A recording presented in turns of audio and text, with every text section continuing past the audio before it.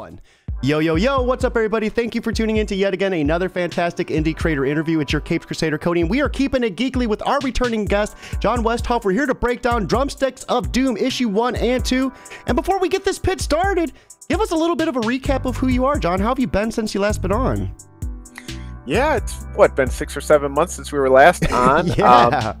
Yeah. My name's John Westhoff. I am the publisher, writer, letterer for Part-Time Comics. My independent publishing house that I started about 2 years ago. I have about 12 years of publishing experience with a previous company, Kingbone Press, which we put out about 24 or so awesome books, but decided to kind of branch out on my own and started Part-Time Comics a couple years ago. So what books have you worked on leading up to Drumsticks of Doom? I know in the time that we've just known each other in those couple of months, you've already dropped like 3 or 4 books. Like, you are just keeping at it, man. Yeah, this actually Drumsticks of Doom 2 will be 6 books in 12 months, including 5 print releases and 1 digital only. Now, 2 of those were anthologies, so I didn't do all the work in them. So do want to give credit there. We'll talk about that later, but yeah, so 6 books in the last 12 months, 9 books total in the first 2 years, less than 2 years we've been publishing. Now, some of that was a lot of work beforehand. Some of these projects have been in the works for a while and are finally coming out. That's kind of how comics go. But yeah, I've been busy. Prior to that, I kind of just started publishing. I met an amazing friend. He's my friend to this day, Bob Ornelas. He had just a name for his self-published books. We kind of got together, said, let's start, inviting other people. And again, for about a decade, we did that. We did a ton of anthologies, including a music-based anthology called Banthology. And we liked to bring people in that way and to tell short stories and see people get published through us for the first time, see their work in print. Oh gosh, I probably worked on a dozen anthologies, and then had some independent series. I did a 4-issue series called The World's Strongest Mailman, which was about a retired strength athlete who becomes a mailman, but hijinks ensue. I love that concept already, dude. As a lot of his adversaries kind of follow him to the town of Strongville. So that was kind of like an all-ages webcomic. Then I did a long-running series. Both were with artist Brian Bowles. Another one called Hellbillies, which was similar to the themes of Drumsticks of Doom. It's kind of the behind-the-scenes of these hillbilly monster hunters who keep hell from coming to Earth. We did about 15 issues of that, and that was my longest running series with Kingbone Press. That is so awesome. I love just kind of deep diving and just hearing about what you worked on leading up to this. And it's really interesting to hear that you were involved with that music anthology, because that almost goes somewhat hand in hand with Drumsticks of Doom, with it kind of being like a comic, oriented around music. Can you give us a little bit of what was some of your inspiration and the creative process when creating this comic? Yeah, I mean, Banthology was a big part of it. Through my co-editor on that book, her name is Wendy Freeman, a fellow Chicagoan.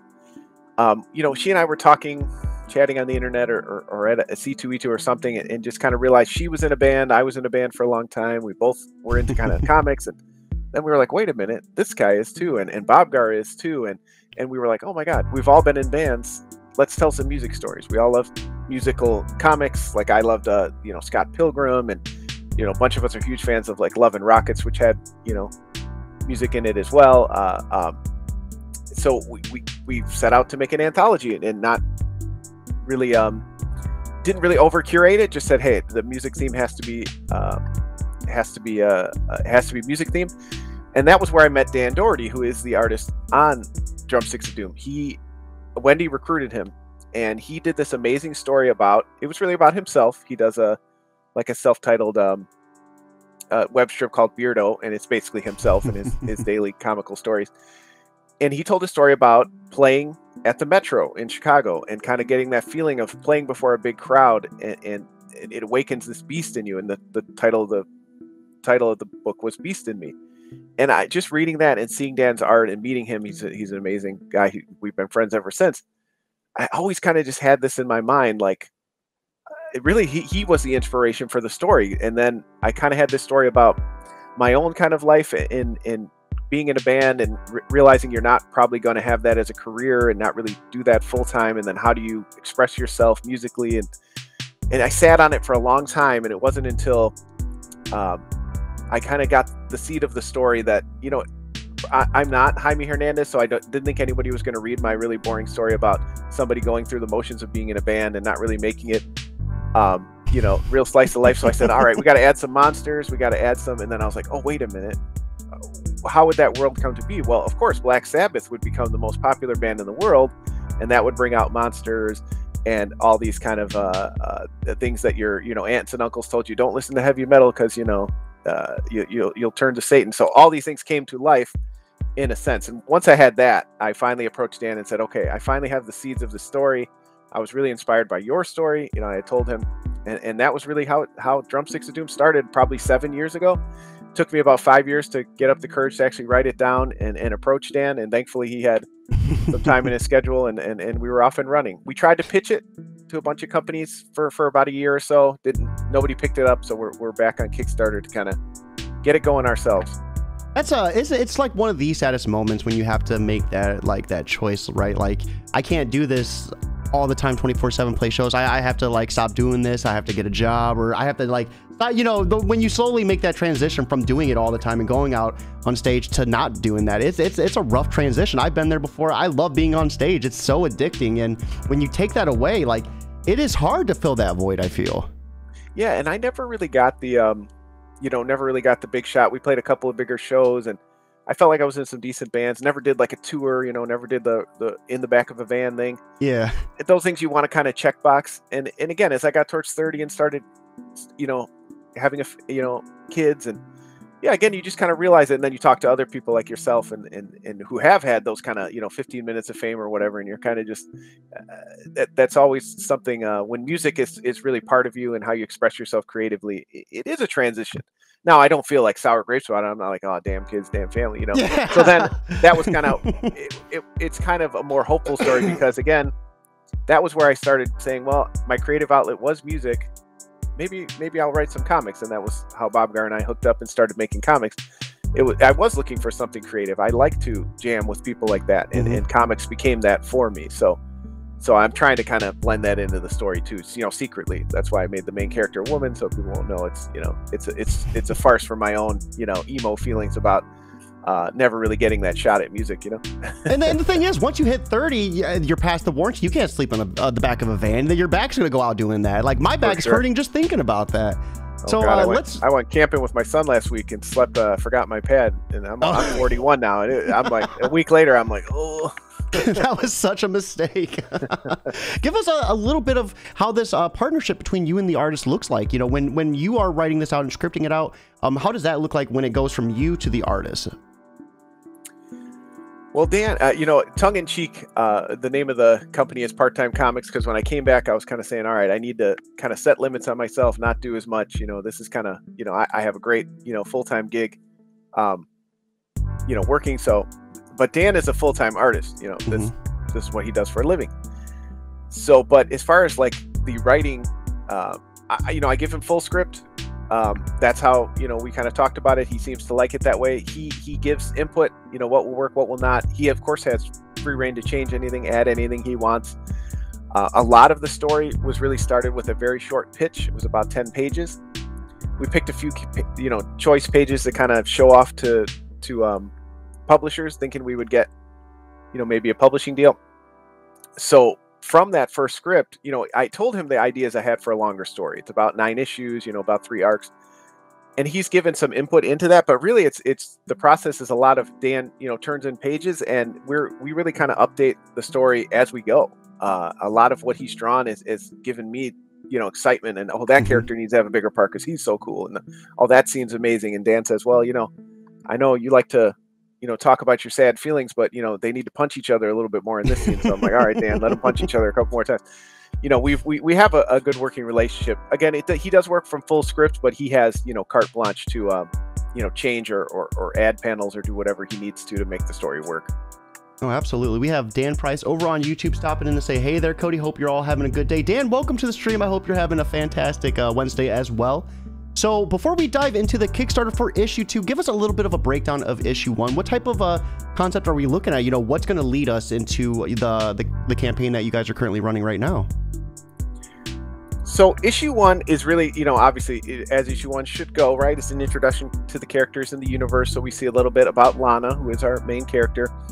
She's always late. She's perpetually late for practice. She's a young college student. Again, not really knowing exactly what she wants to do musically. She plays multiple instruments, but she kind of still hangs out in her ex-boyfriend's band because they don't have a bass player. But on the side, she wants to kind of play her own music, which by our standards would be called, indie music. But particularly in this world, pop music, music you hear on the radio is not the popular music. Heavy metal is, as I kind of stated in the the tagline. Again, Black Sabbath, not the Beatles, became the most popular band in the world, and thus the universe was changed forever. So Lana's in the middle of that. She wants to play. She doesn't want to play the popular music of heavy metal. She wants to play her own music, but she struggles with that. She's not confident.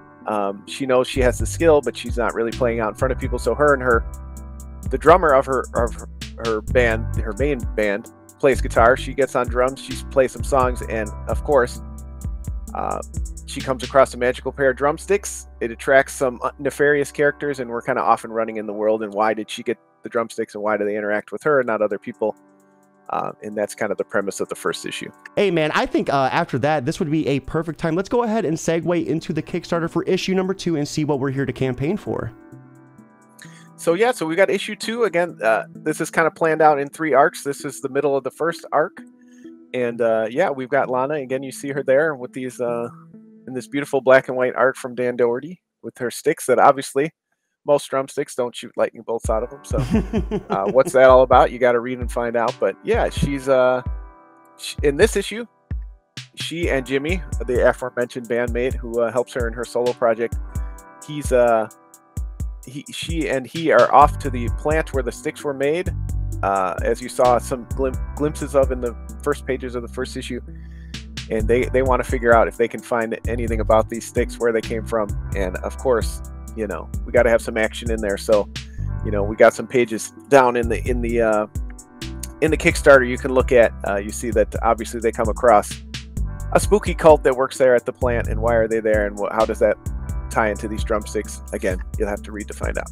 So when I read that first issue, those drumsticks, I read that concept was such an awesome idea. I was kind of picking up Pick of Destiny vibes. Like, was that like any sort of influence, or what inspired you guys to have these magical properties on these drumsticks?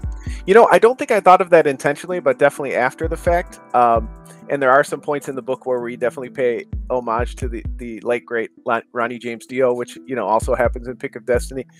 I think that's just kind of the mythos of heavy metal. We all think about the fantasy elements. For me, it was just like I don't know, one day goofing around or something. Just I'm not really a huge fan of fantasy and magic. That's not my go-to genre. But when you look at a drumstick and you kind of start thinking about it as like kind of a magic wand, and what would that look like? That was kind of just the seed in my mind that was like, yeah, I think that would be cool. There's not enough songs, there's not enough literature that features drummers, and again, if we were in like a high fantasy world, this would kind of be their weapon or their wand, So we are looking at Drumsticks of Doom issue 2 and 1. Issue 2 of the Heavy Metal Saga is moshing towards you, currently at a goal of 4,086 of 4,000. Congratulations on hitting your funding with 176 backers and 56 hours left to go.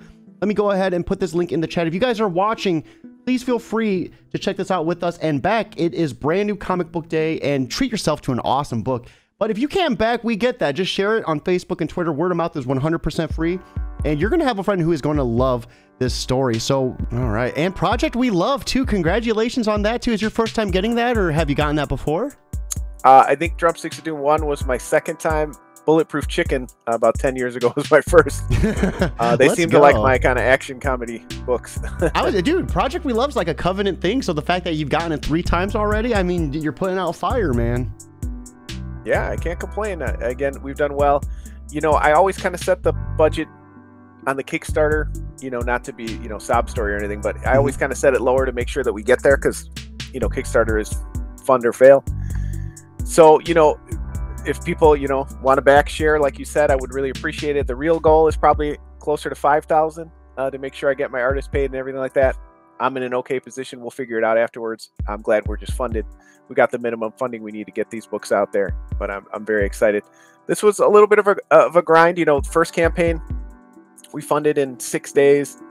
And this time it's been a little bit of a hard sell getting people back. We still have about 50% of the backers from the first issue didn't come back for second issue yet.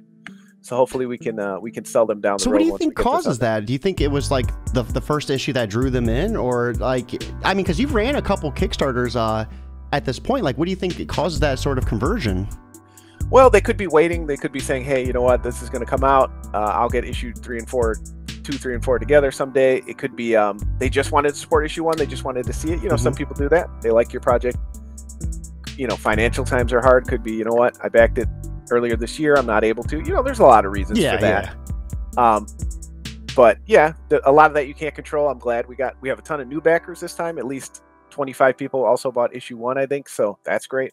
Hey. You know, when I first started writing comics, I was always like, if I could just get 100 people to read the stuff that I make with other people, that'd be excellent. And now to see, you know, most of our Kickstarters get 150, 200 or more, it's a really good feeling. That kind of gives you a solid foundation to know that you know you have an audience that wants books like these, and that's that. I can't complain.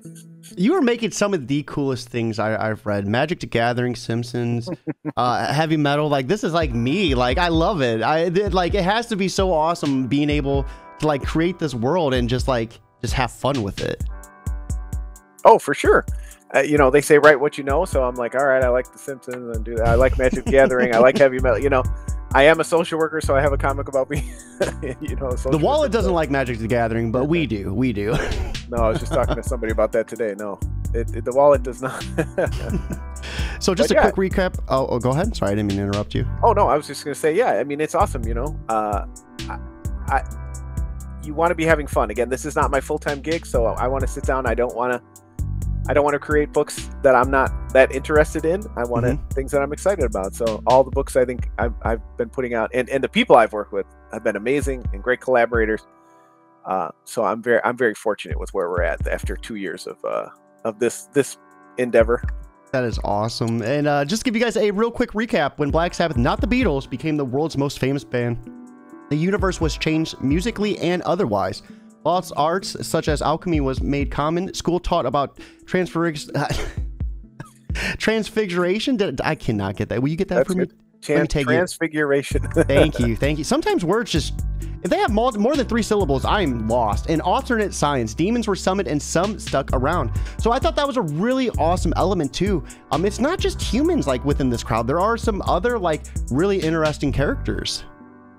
Yep, and there are prominently featured in issue 1 are 2 of our non-human characters. So how, again, you got to read if you want to see how they play in the world. But again, this is a little bit more slice of life. I kind of told you how the story started. This is kind of just life goes on, right? It's not like every day, you know, these demons are raining hellfire on these people, are torturing them. You know, they came to Earth. We don't know why, how they got here, where they're going. and you know, our main characters just kind of interact with them. Again, they love heavy metal too, so they came where the heavy metal was coming from. And again, when Black Sabbath opened that portal to hell unexpectedly, they wanted to be in this world where the best music was being made. So, and then here are a look at some of the interiors. It's a 24-page, 22 stunning black and white story pages, plus extra size American size book with full color covers. And I really love the black and white aspect of it too. I think it really adds a lot of like different elements to it. And for example, in the first issue, there was a really neat panel where one of the characters is looking down at the glass, and the way your artist was able to draw that reflection with just using black and white, I thought it was remarkable. I've never seen it like that. Usually people rely on colors, so it's really cool to see what he's able to get away with the lack of it. Yeah, I'm so fortunate. You know, we talked about that. We had a colorist he had in mind who he's worked with. Part of it was budget, but part of it was once I saw his pages in black and white. I mean, some things are just meant to. And of course, you know, heavy metal does kind of get that feel to it, right? I mean, you know, maybe down the road we do a colored collection edition, a full color collected edition. The colors look great in color, but man, there's just something about Dan's art. He also wanted to go back and do like an ink wash, and I said, no, Dan, I think to let your lines breathe. You're amazing. I love it. I love black and white comics, and I just think, yeah, I'm so fortunate to have Dan. Currently sitting at 75% done, so that's likely to be wrapped up. And you ran a 22-day campaign as well. some of your reasoning for running a little bit shorter of one. Almost every campaign I've ran was 30 days, 30, 31 days, something like that. And most of them I found, I think this is my 13th campaign with other crowdfunders. And there's a lot of, in the middle, there's a lot of dead days, and it kind of drags out. And I kind of wanted this to, you know, move through the process so I can get on, you know, to creating the book. And also I understood we had a good foundation. So I knew, you know, if I could get, you know, 100 or so backers to come back, we'd be fine. And then gather some new ones along the way. So part of that was the success of issue 1. I don't need just the crowdfunding dollars to make the book happen. I know that, you know, Dan and I have had some good success selling the book at conventions and in stores and online. And so I know that I'll be able to recoup the cost. So I didn't need as long of a campaign. Whoever wants to join in, I do extremely appreciate it. It helps, you know, get those costs covered on the front end. I don't want to downplay that, but you know, the reasoning for a long campaign, you know, is to get the word out. But we had such a good success with the first one. I feel like, you know, we've got a core audience already. We didn't need to linger for those middle weeks that really kind of stress you out a little bit. Yeah. I was gonna say on the other end of that, it seems like it gives you, you know, a couple of days to kind of just breathe a little bit. It's like 9 times out of 10 when I'm talking to someone who's running a Kickstarter, it's just they're full of stress, full of like clicking to update, and like that just seems like it has such a big mental like wear and tear on you. And some of that's on us, right? As you do them more, you get used to that. But each campaign, it's hard. You get a lot of messages, you have updates you need to make, you know, there's a lot to it. So it really, if you only have a few hours a week to do your creative stuff, and you're spending 4 months of the year really focusing on these Kickstarters, you gotta try to squeeze some out. So like even just like lettering pages, getting the next script ready for Dan, because now we've had success. Now I want him to roll into the next one in the next month or so.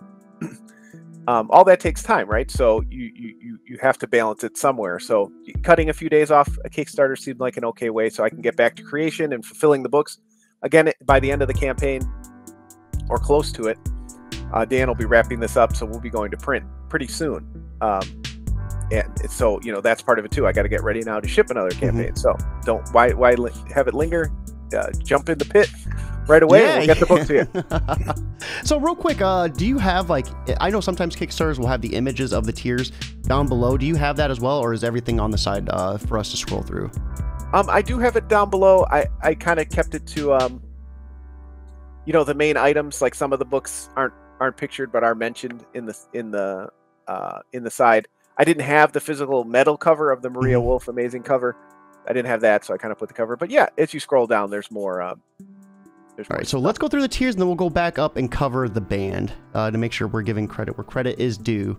So right here is a look at some of the rewards. So you can get not only just issue 2, but issue 1 as well. And then I love these. The variant covers for Kaylin Smith. Those are going super fast. We did a very limited print run for issue 1, so if you want to get those, this might be the last campaign they're available. I love this, the drumsticks and the guitar picks too. Like, that is so awesome. I had the opportunity, I think I got the sticker with the first issue run, and I love the death metal logo. Like, you guys are like really embracing like the metal side of things. And that was my buddy Dave Jordan, who's huge into metal, also plays in bands. And I was trying to think of a way to get him involved. And I was like, oh, can you do me like a doom metal logo? He's like, I got you. So he did that up for me, and it's perfect. Because that is an in-joke in a lot of the heavy metal community, those unreadable logos, you know, are funny to us. I love the memes. It's like a pile of sticks, and it's like the new metal band name. Yeah, exactly. So here's a look at the metal cover as well, and this is a beautiful cover. I love this so much. This was one I picked out too. Yeah, and I always kind of go back and forth about the tchotchkes and the little things that we add to these books, because some of them, like especially a metal cover, adds cost, so you end up paying, and you don't know if people are going to want them. Even variant covers, like you'll see other campaigns where they have like 17 variant covers, which is fine. You do your campaign your way. I don't know. I feel disingenuous sometimes doing too much of that. But I saw Brian Polito's book, Lady Death, at a convention. I saw a metal cover and I picked it up. And I was like, I must do one of these. It doesn't get much more metal than that. It's metal, right? Yeah, that makes sense, right? It's metal, so why not? So that's part of my reasoning. And of course, her cover with Mike Spicer colors is insane, and it's going to look insane in metal. So I always keep at least one of all these little things, the keychains and everything. So it's as much for myself as it is for other people. I kind of want that, so I'm like, might as well offer it to other people. So it looks like you can get the book digitally for $3, $6 for a physical print of the book. At $7, you're going to get issues 1 and 2 both digitally. I think that's such an awesome price because that's 24 pages plus the 32 giant size issue 1 as well. So that remarkable reading for just $7. At 11, you're gonna get the John Comics bundle. So give us a little bit about this digital bundle. So this is kind of the highlights. A lot of the books that I have done over the year that I was, the main writer of. I've been part of other anthologies and things like that, which I didn't include because the company's not around anymore. But the books that I'm the co-creator of: Bulletproof Chicken, Hellbillies, Caper Bet with my buddy Harry Moyer. I have a lot of books that I'm still proud of. I still have digital, of course, and I do have some physical copies, so there is a physical tier as well. I always still want to offer those. Some people shy away from things they did early in their career. I'm very proud of these books. I still, want to get them out there. They're taking up closet space. My wife reminds me all the time, so I also need to get rid of them. So of course, I want to offer, kind of my library of books is nice to have in these campaigns, and those do really well. So those are very helpful for the campaign, and that's a lot of that is previous crowdfunders that were paid for. So that's really good for an independent creator like me. It's a good thing to offer to people, but it also helps fund these other books. I appreciate you going in depth with that too, because we do have new people that watch that are getting ready to start Kickstarters all the time. So some of these questions that I ask are ones that are, are meant to give you room for that reason. So I appreciate that so much. You're probably helping tons of people out there, because that's something I wouldn't think about too, is using stuff from other Kickstarters as incentives or add-ons to help fund new ones, and like how it just keeps going into one goes into another, and it just seems like such an awesome cycle to start doing. Yeah, and I think that was the hard part, honestly, coming back. It is momentum. Part of it is building off of the last Kickstarter, the last book, and I took a couple years away. That it was kind of hard saying, well, do I still have momentum? Are people going to care? Are they going to want these dusty old books that are now, a decade old? So that is always a hard thing. Again, and a lot of people say, oh, I don't want to do this book I did 10 years ago because it's not my best work, and that's okay. Be honest with yourself, but also put it out there and let the people decide too. Yeah. So at $12 or more, $12 or more, you're gonna get the book variant print. At $14 or more, you're gonna get the book plus issue 1 print. So $2 for a physical. That's an awesome price. Well, that's the standard issue. So it was 8 and 6. So that's really just the price of the 2 books. But with we did have a bundle deal for early bird backers, and we will probably do that in future campaigns if people are wondering. We try to get funded in that first week, but still, I think that's a good price. I've seen a lot of other indie books of less pages that go for more. So I really do struggle with that price point. What's a fair price for people's dollars? Because people work hard for their money. I don't want to just say here's a 10-page book. Yeah, for $10 and it's hard not to want to value yourself at a good price too, right? Like you want to make sure people are getting the biggest bangs for their buck. Speaking of that, it looks like the $15 or more all 2022 books is a good bang for your buck. You save $2 getting this tier. So these are going to be all the books that you came out with this year. Yep, and you can get that in print, and then as we scroll down, you'll see you can get it in print and digital. But yes, in the last year, again, I said we've done 6 books. One came out at the tail end of 2021, so we're kind of including it here, so people may have missed it. But we did the 2nd volume of our Magic the Gathering anthology zine, a Simpsons tribute comic, Drumsticks of Doom 1 and 2. So yeah, you can get all the books at save a couple bucks. And then right here is that the physical comic bundle, at $21. So you're gonna get all those physical books from the digital tier a little bit previously, and you're gonna save $8 doing so. So that's awesome. At $29, you're gonna get all the 2022 prints. 45 or more is that early bird, so that's gonna be all the PTC books print. So this is still going, or is this not going? You got one tier left. We did that as a limited kind of early bird. Only offer 2. Only 1 is there. So if anybody wants to jump on that, you can save about $8. You get all of our books that we've done in the last 2 years. So a pretty awesome collection of books at a good price. And at 48, we get the book and the extra metal print. 49 or more, so $1 more, you're gonna get all the PTC books printed. Hmm? At 50, we got the book and all the variant prints. 75 or more is the sellout advertising tier. So what's this ad space going to look like? Do you have any idea, like, where in the book? In the front of the book, this was a banner ad at the bottom of the credits page. So we're trying to, do some different things to bring in different funding, help with those printing costs, keep the costs down. So we're able to do like a banner ad at the bottom. It looks okay. So yeah, that's still available. Or there is a little bit down. We did a full back page ad, full color, provided by the backer. So if anybody's looking for some advertising, again, we had 269 backers of the first book. We already have 176 here. A lot of eyes. We plan to sell, all 500 that we've printed, and continue to sell the digital one as well online into the future. So I think it's a good way. We're of course going to shout you out and through the Kickstarter on our social media. So the advertising, it does help. And then that's it. So let's take a look at some of these original art as well. So these are sold out too. Dude, congratulations, man. That's awesome. Well, that's a little bit disingenuous. Those are the pages that sold for the first campaign. Those are the only ones you can't get. Okay. So sorry about that, everybody. Maybe I should have put it different. I should have put the pages that were, but there's like 30 pages that didn't sell yet. So that would have been a huge graphic. But yes, those are the pages we sold out. So if you want the best of the rest, you got to get in there now and you get to pick your page. And then we also have Get Drawn in the book. So limit 3, how much is this tier going to be?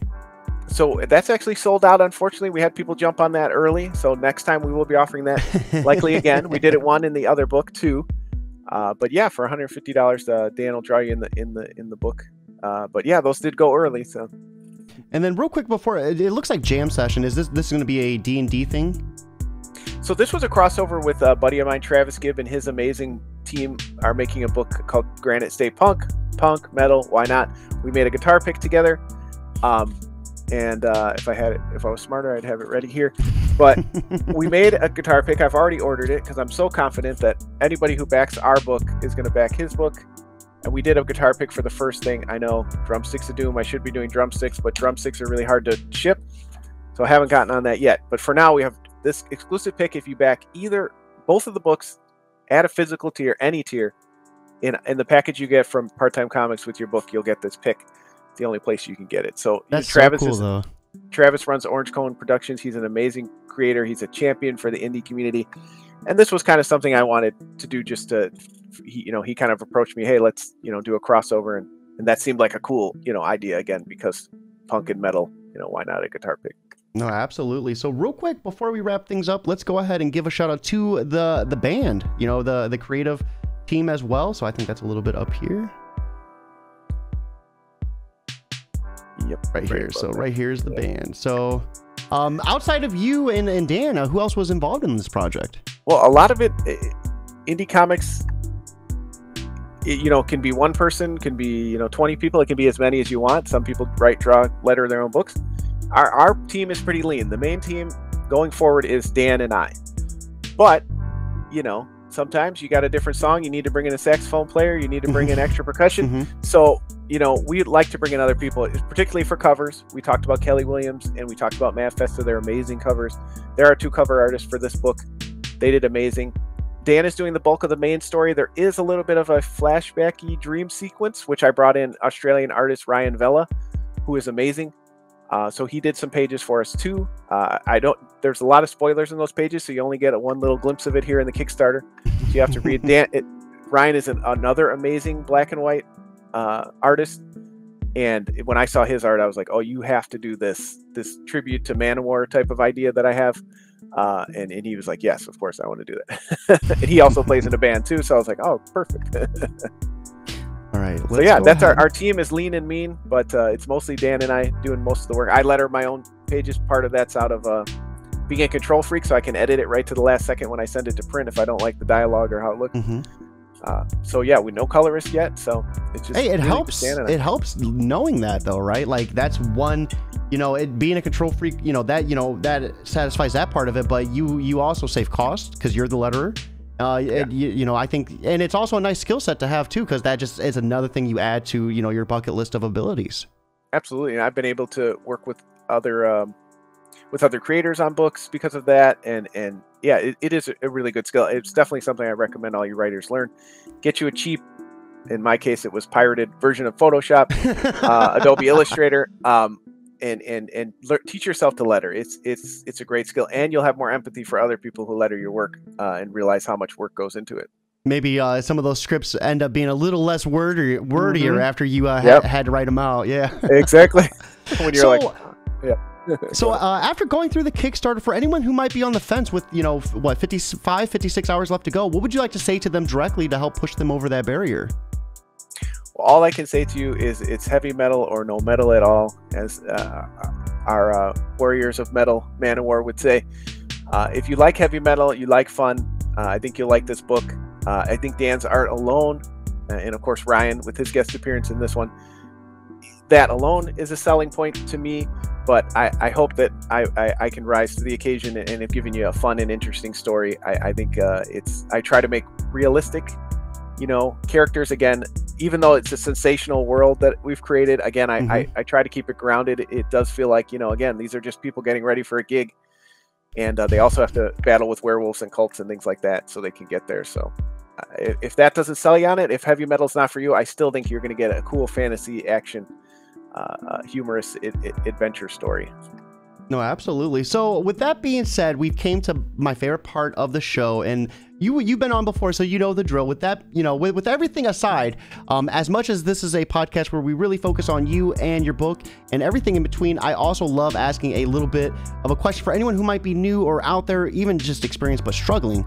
So with that being said, for anyone who might be out there and they're thinking about running a Kickstarter, since you have a decent amount of experience doing that, what would be some of the do's and don'ts for running a campaign, would you say? Well, first off, I love helping. 12 years ago, so many people helped me and continue to help me. One of the biggest joys in being a comic creator has been helping people see their work in print and just seeing how excited they are when you hand them the book and say that, these are your copies, or they email you afterwards, oh, I got it in the mail, it looks great. I still love that. That's part of why I did the 2 anthologies this year, because I just love that feeling of what I had when I first saw my work in print in a comic. So I'm always happy to talk about this. I think last time I was on your show, I mentioned, keep it short. I think is a good thing for the first thing that you write. And I think that's true for the first Kickstarter that you do too. I would not have launched Drumsticks of Doom 10 years ago. This is a longer story. I feel like Dan and I have enough experience to do that in the Kickstarter realm, in comic creation in general. I wouldn't do that for your first Kickstarter. I would do a one-shot, an anthology, something that you can give someone a total story and then build off of that. Now, if you have another one that's in the same universe, great. But I would tell the whole story in that issue. I wouldn't launch your 30-issue series. I wouldn't launch even your 12-issue series. I have people who've done that, and they do it. But by and large, I feel like a lot of the indie series don't see the end because of that, or the issues come out years apart, and you lose a lot of that momentum. Do it if it's your first one or even your second one. Keep it short. If it's 1 or 2 issues, that's great. If it's a one-shot, even better. If it's an anthology, that's the best. Get some other people in the story. All of your family, your friends, your fans will come together and support the book. That's a great way too. So do something a little bit shorter with your first one. No, absolutely. Thank you so much for that piece of advice. I think, aiming for something that's achievable, that's not too big to bite off, because a big part of this is like keeping your mental health in check. And if you're overdoing it, it's so easy to get burnt out and lose track of what's going on. And you just want to make sure everything is set up to ensure success with this. Making a comic's hard enough. Promoting it and getting people to buy it's a whole other battle. Absolutely. And, of course, comics don't only come down to the finance, but that is a big part of it, right? Because printing costs are high, shipping costs are high, especially for me with part-time comics. If I'm the publisher, then I want to pay the contributors who are involved. So that's a huge part of it too, right? You want to work with artists, keep them working if they're doing it on the side or whatever. Or like I said, in Dan's case, he does it full time. So of course I want to pay him his page rate. I'm not going to be like, do this for free. So of course finance is a huge part of it, but you're right. The burnout part of it is too, like, you get to issue 3, like I did with my first story, where I was like 30, 40 pages into it. And I realized this is too much. Like, we'll never get to the end of this. And Bob and I were able to find a way to wrap it up. But, that was a lesson for me. Like, Don't start with like kind of a meandering wide story, because time is precious too. And again, a lot of us are doing this on the side, and you will stress yourself out. You will burn yourself out. Now, I'm not saying don't go for it. Don't shoot high. You know, if you of course you want to, but find that fine line. Talk to other people, and then find what works. Again, you could tell a longer story, but tell it in shorter chunks so that you know you're going to get through it in a reasonable amount of time. No, absolutely. I think, you know, I think that is an awesome piece of advice, and one that if you take it and you take it seriously is going to help you along any path that you choose. John, thank you so much for that piece of advice, for coming on, breaking down issue 2 and 1 with us, and everything in between.